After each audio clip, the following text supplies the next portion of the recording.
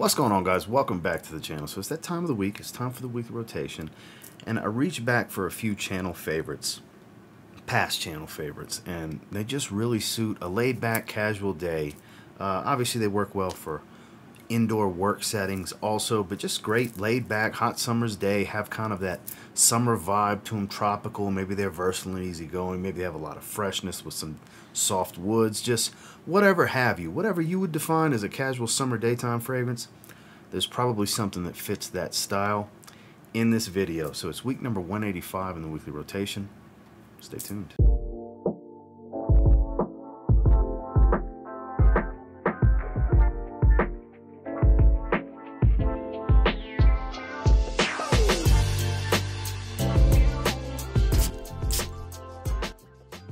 Starting off on Sunday, this was so nice to revisit. I wore it out the shower again that evening. Now I have to say, the bottles I have from this brand are several years old. They perform pretty well. Like this one, I get every bit of 8 hours and it's pretty strong for 2 hours. It is Tahitian waters from English Laundry. As you can see, my bottle's not translucent, completely mirrored and reflective. Those of you that have the newer bottles, you know you can see your juice level through it. That's not the case here. Like I said, this bottle's from like 2018. Very old bottle. And the performance shows, I have to say. This is one brand that I do believe reformulated their fragrances because I have a newer bottle of Cambridge Night that is more translucent, and I have old bottles, 20 ml and 100 ml of Cambridge Night. The bottle looks different. The fragrance is richer, performs a lot better. So I will say, I normally don't play the batch code game, but changes were made to these English Laundry fragrances. Thankfully, I got on the English Laundry hype train years ago, so I have some good stuff. They're still worth the 13 bucks. You can find the loose bottles for at the rack stores, but I had to go ahead and let you guys know because I'm going to see comments riddled, oh, it smells great, but it's gone in 20 minutes. I don't want to see all that shit. Sorry if that's the experience you have, but for me, very stout, very strong for what it is. So this is a very sugary sweet, kind of somewhat take on Virgin Island water. So it doesn't have the booziness. It's a brown sugar note. So there's this little dark richness type of feel to it. There's a lot of yellow florals here, a lot of lang-a-lang, and you do get the coconut. It's more of a creamy, sweet candy coconut, thick and creamy, very tropical feel. Like I said, it's got a lot of the notes from Virgin Island water with a few notable notes missing from it. They were definitely, this is their version of Virgin Island water, and it's really good. Admittedly, it's a lot sweeter. It's not as much of a pina colada as Virgin Island water is. You got to keep that in mind. It's not doused in lime, and it's not full of rum. But boy, it's very sweet and full of yellow florals and still has plenty of coconut. I'm a fan of this one. Haven't worn it in quite a while. It was nice to reach back and spend some time with it. Wore it during the day. I wore it out the shower. English Laundry, Tahitian waters. Moving into Monday, this was a nice one to reach back for. I haven't worn this one in like a year. This is such a versatile scent. The name is pretty much what the scent profile is, minus the oud. I don't really get any oud. This is from Habibi, New York. This is sage and citrus oud. So this, as the name indicates, minus the oud part, a lot of sage. It's kind of a sage bomb. Very much a blue fragrance. The citrus isn't overdone here, kind of a smooth grapefruit type of smell. A little musky, fresh and spicy, but overall a little bit of a bubblegum feel quality. Definitely has plenty of longevity, 8 to 10 hour type of stuff every time I've put it on skin.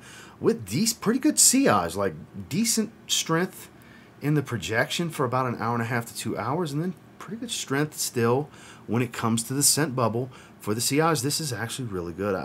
I had did a collaboration video with them last year. They had reached out, asked me to pick a fragrance. I picked a safe play, what I thought was a safe play, and I was absolutely right. Even though this isn't a blue colored bottle, this is absolutely a blue fragrance, as I assumed by the name of the note breakdown that it would be. Good stuff. I encourage you to try stuff from this house. White Moroccan leather is another one I'd like to get my hands on.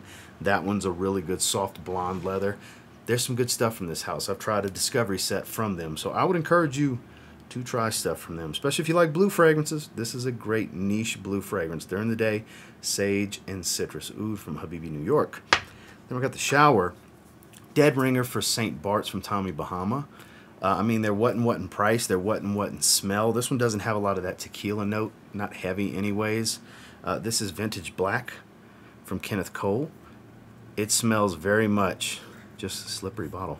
Very much just like Tommy Bahama Set Sail St. Bart's. You get that salted lime.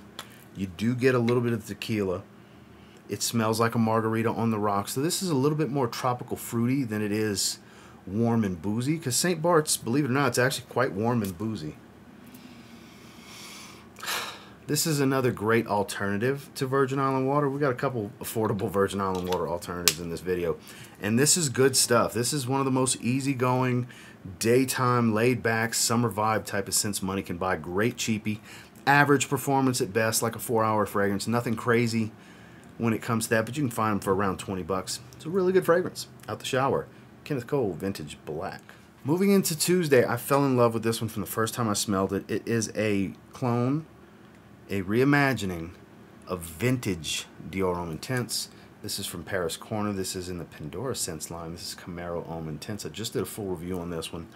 Beautiful, waxy, super powdery iris.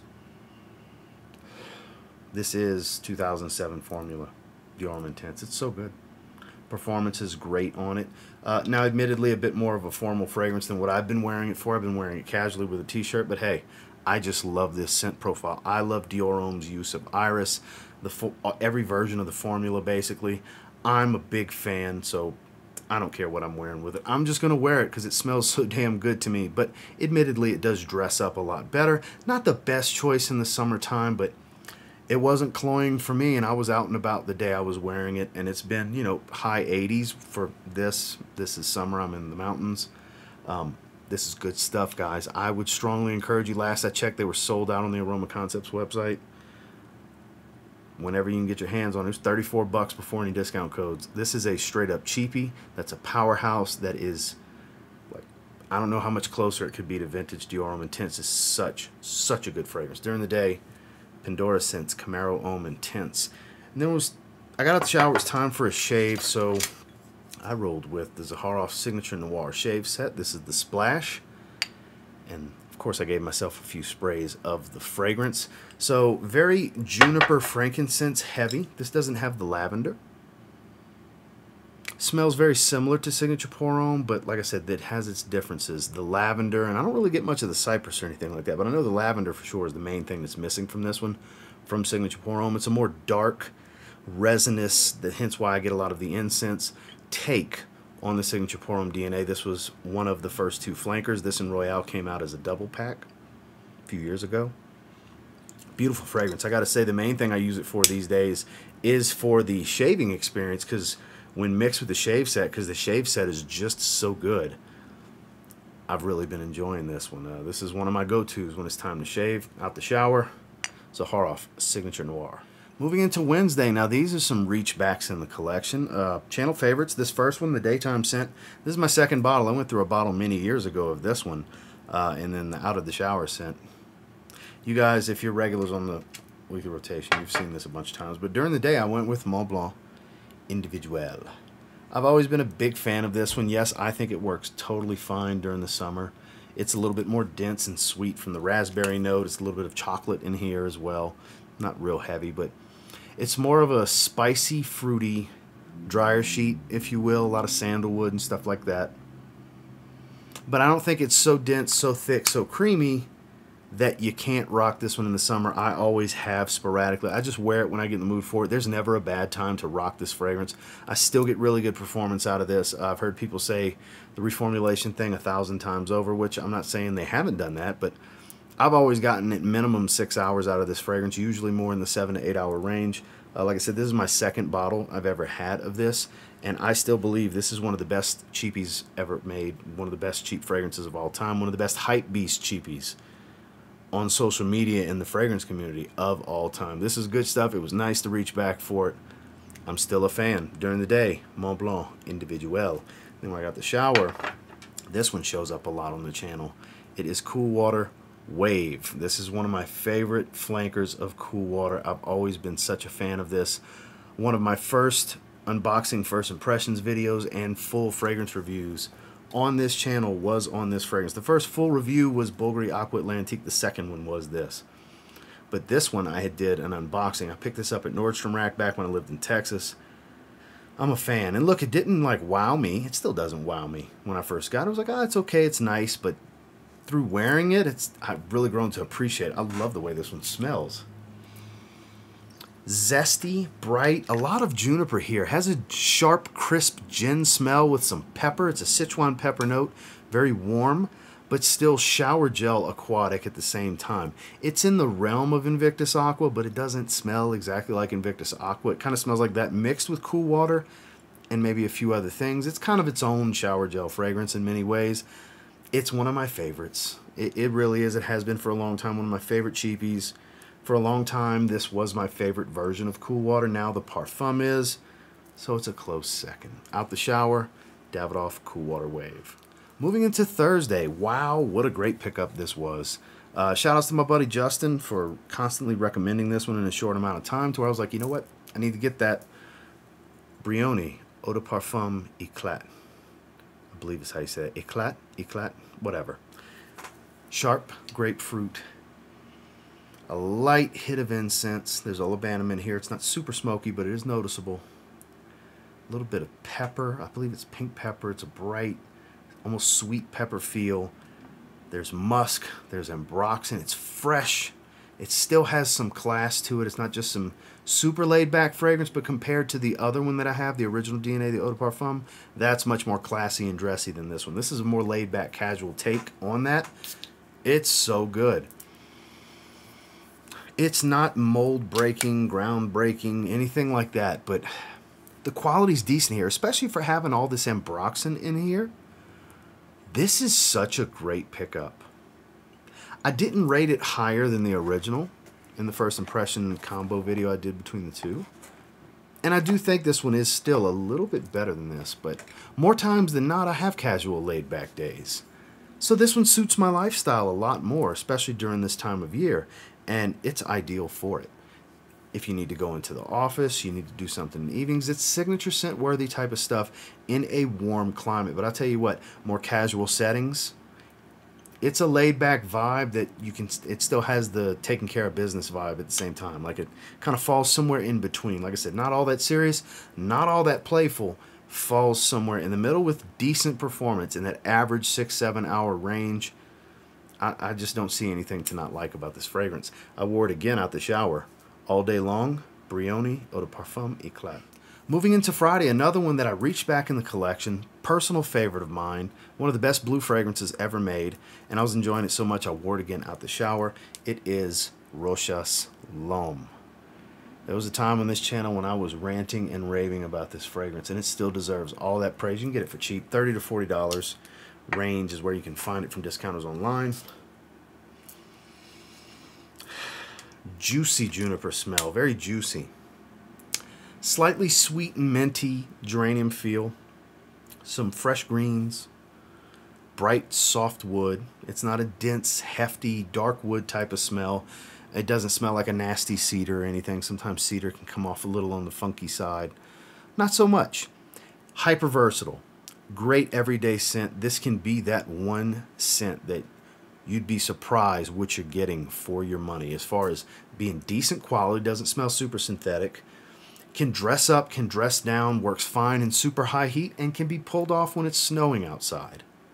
It won't be too light to where it won't work. Because sometimes a light fragrance, it's just going to disappear. It's not going to do well in the cold. This does well in the cold all the way through super high heat, humidity.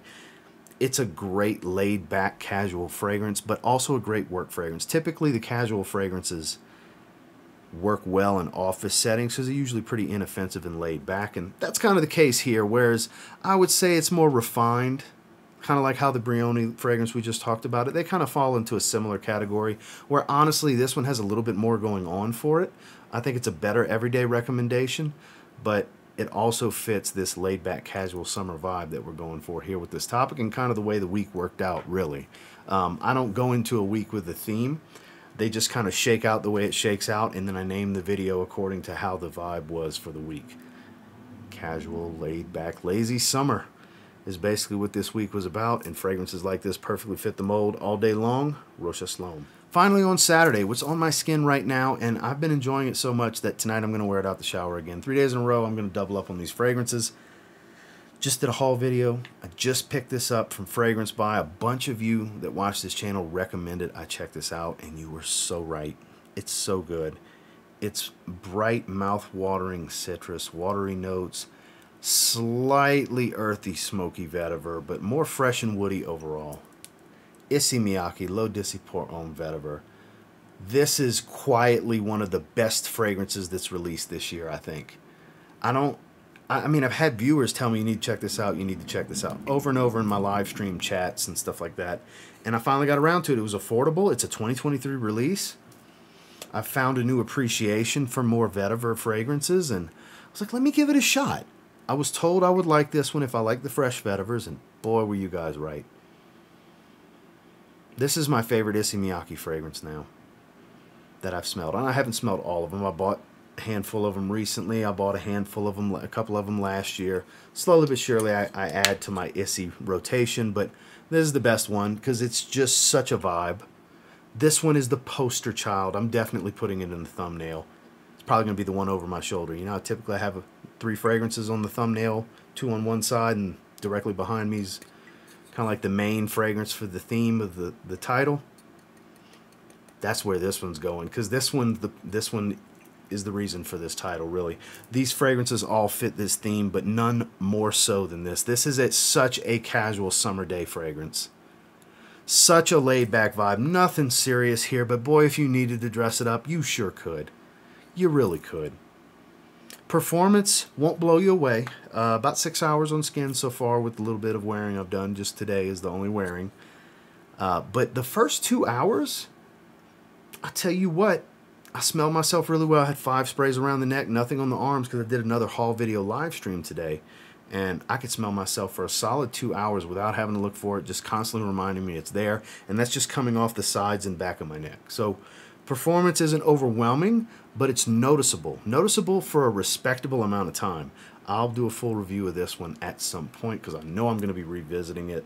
But I wore it during the day. I'm wearing it during the day currently. And when I get the shower later, I'm pulling this one out again. 2023 release. Quietly, one of the best designer releases of the year, I think. It's Issey Miyake L'eau d'Issey pour Homme Vetiver. Well, that was this past week's rotation. And until next time, do me a real quick favor. Go ahead and like, comment, subscribe. So I do appreciate all the feedback, and I love hearing from you guys. What in this video do you have you worn, have you not reached for in a while, but you do have? Are you interested in checking out? Let me know, guys. I'm curious. I want to see what you guys wore last week as well. That's always my favorite comments to read, because this is my favorite format to do every week. And until next time, I will say if you get your hands on any of the ones I wore this past week and you give them a spray now, pretty confident you'll thank me later. Have a good one, guys.